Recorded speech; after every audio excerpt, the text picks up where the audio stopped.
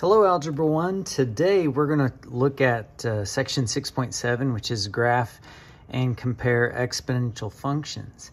And exponential functions are pretty awesome. It turns out that things in nature, they grow exponentially, not linearly usually. And so these are really useful. It's pretty cool. Well, some vocabulary we have is, first things first, an exponential function is a function in the form of y equals a times b to the x. Notice your variable is the exponent, which is kind of cool. Now, there are some limitations here, and basically these limitations you don't need to worry about, because what happens is if you were any of these things, it would not be an exponential function. It would just kind of mess up. But you're going to have an a value. It can't be 0 because that would wipe everything out. B is going to need to be greater than 0, because then if it was negative, it would mess things up greatly. And also B can't be 1, because if it's 1, it's never going to grow. Okay. So what's the cool thing about exponential functions is it's repeated multiplication. And so if you kind of think about that, it might help you as we go along with these. Now, to be exponential growth, it talks about a having to be greater than 0. That's not actually true. I would like for you to mark that out. But the b value, if the b value is greater than 1 in this function, then it's going to be exponential growth. If the b value is greater than 1.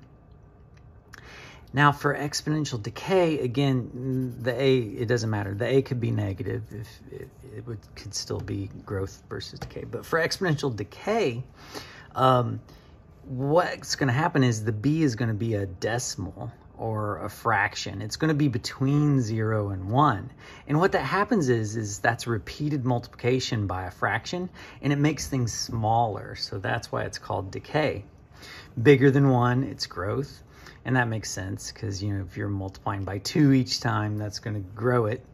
But if it's between 0 and 1, you're multiplying by a fraction, which is making it smaller. It's dividing it. And so you've got a couple examples here. What's kind of cool is you're going to see when we graph these, the number out front is like your starting amount. If you're doing like a word problem or a real life application, it's your starting amount. So you have 2 of these things, 3 of these things, and then the b value, that's going to be your growth factor or your decay factor.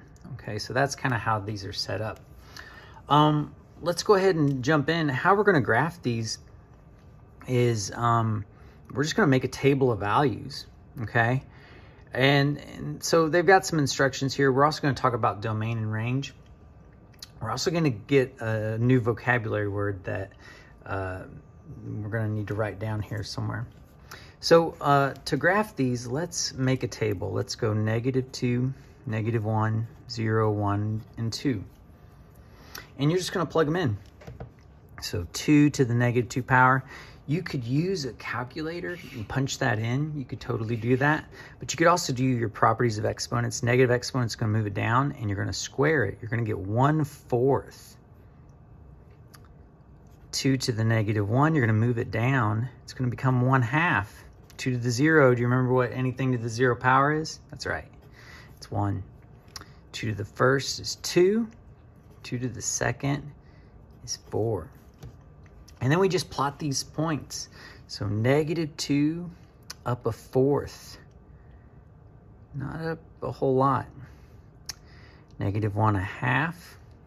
0, 1.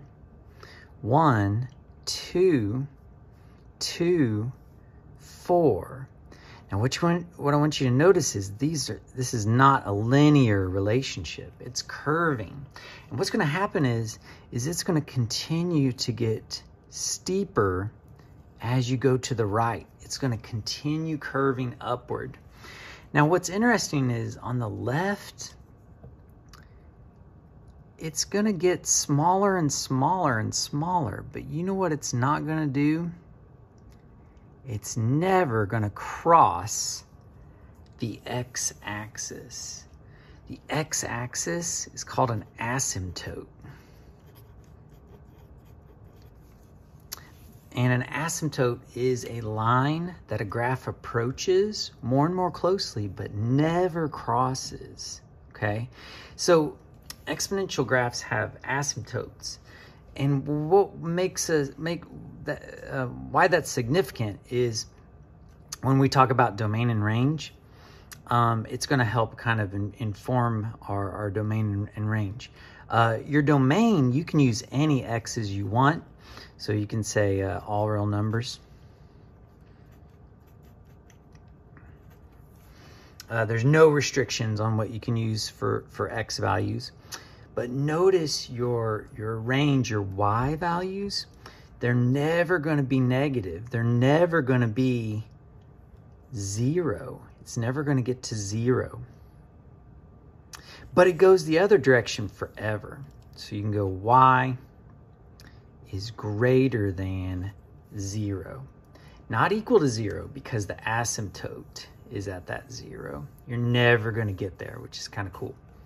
All right, was this growth or decay? Well, be careful. You know, yeah, it looks like it's getting bigger, it's going up, but go ahead and double check. Our B value was 2, which is bigger than 1, so it's growth. This is kind of like a parent graph. It's kind of the most basic exponential function you can kind of think of. Example 2. Let's graph. Oh, I got some stuff in the way here. Let me move that out of the way. That helps a little bit. There we go. So for our next one, we've got an exponential function that has a 1/2 for our b value.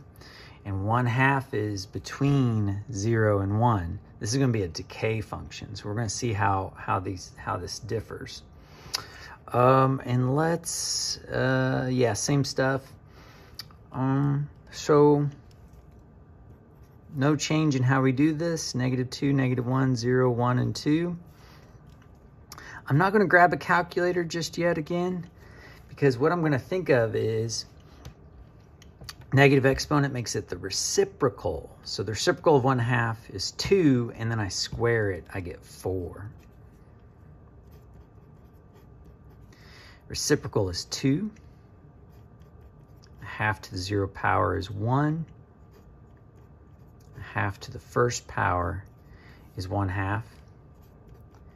And 1/2 squared is 1/4. You're welcome to grab a calculator, but I think it's better to think about those properties of exponents and try it in your head. From there, we graph it. -2, 4. -1, 2. 0, 1. 1/2. 2, 1/4.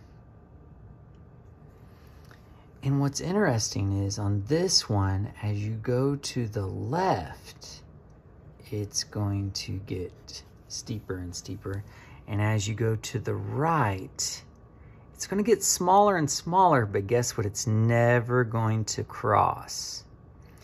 It's never going to cross the x-axis. That's our asymptote. So notice the difference between growth functions and decay functions. Yeah, one's getting less. It's cutting the values down. It's multiplying by 1/2 each time, which makes things smaller. So it's cutting things down. Whereas the other one was multiplying by 2 each time, making it bigger. The domain for this is still all real numbers. You can use any x's you want. And the range is still y is greater than 0. Can't be 0 because of the asymptote. And this was an example of decay. So example 3 is going to be graphing and comparing an exponential function. So let's flip it over. See what we got. They want us to graph the function y equals 3x and y equals 1/3 times 3 to the x on the same graph, and compare the two graphs. And they're going to ask what are the domains and ranges of each graph. All right, so here's where it gets interesting. Y equals 3 to the x, -2, -1, 0, 1, and 2. Don't even think about it. Just punch those numbers in. 3 to the -2, 3 to the -1, 3 to the 0, 3 to the 1, 3 to the second. Flip it and square it, 1/9. Flip it, 1/3. Anything to 0 power, 3, 9. And we can graph that one out. -2 up 1/9. It's tiny, isn't it? I don't even know. It's just a little bit above the x-axis, isn't it? -1 up 1/3. 0 up 1. 1 up 3. 2 up 9. And make it a nice curve shape. Oh, yeah, make sure to put arrows on both ends. It goes on forever like lines do. Now, they also want us to graph. I should probably grab a different color. I'll just try to make it look different, maybe. But what they also wanted us to graph 1/3 times 3 to the x power.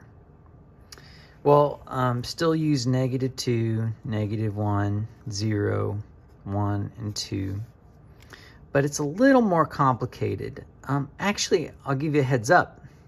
The only difference is we're taking the values we got earlier and multiplying up here in this other table and multiplying those values by 1/3.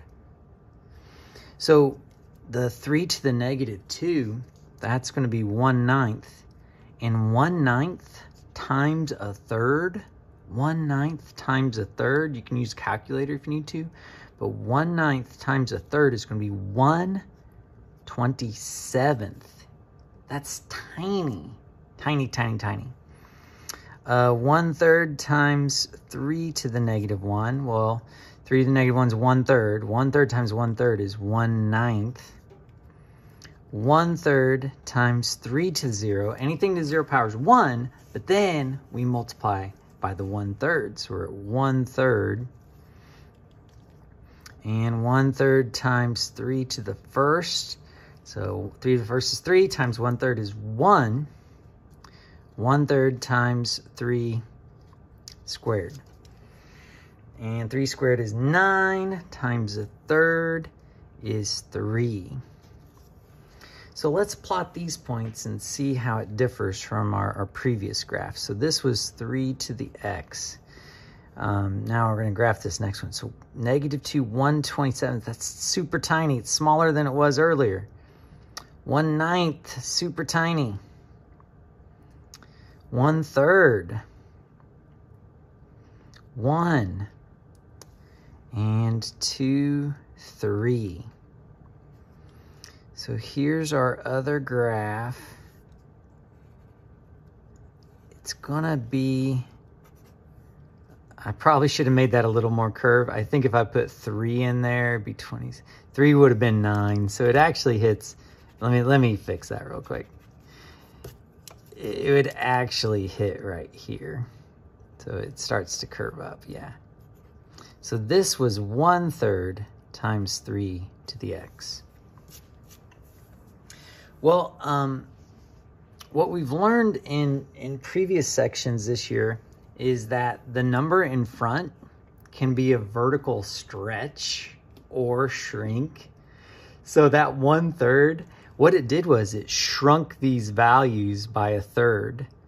It shrunk them down. So that's what was going on. So 1/3 times 3 to the x was a vertical shrink. A vertical shrink of 3 to the x. So that's what was going on there. That's what changing that number out front does. If you made it, you know, a 3 out front, that would be a vertical stretch. It would multiply things, stretch things out by a factor of 3. But this was a vertical shrink. Now notice our domain on both of these is all real numbers.